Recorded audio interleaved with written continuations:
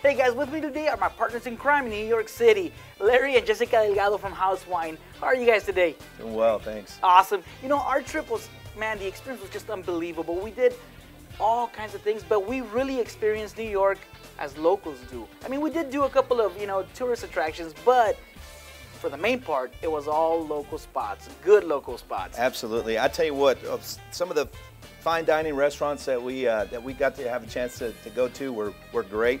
But my favorite part was absolutely the street food and the mom and pop shops that we got to go to, and that's really everything I was hoping to experience out of this trip. Definitely. You know, one of my favorite parts was, of course, the Yankee Stadium. Can't go wrong. You know, and like you said, we just did so much from Little Italy to Chinatown to street food to, I mean, it was just crazy the diversity that they have, I mean, from the markets to all the fresh fruit every day. I really enjoyed watching how New Yorkers eat. Everybody's on the run, and it seemed like everybody had a limited time to get a bite to eat for lunch. Definitely. And one thing that we're really excited about is bringing some new ideas to our lunch menu and creating something here that you don't see every day. Definitely. So tell me, what dishes are we doing today?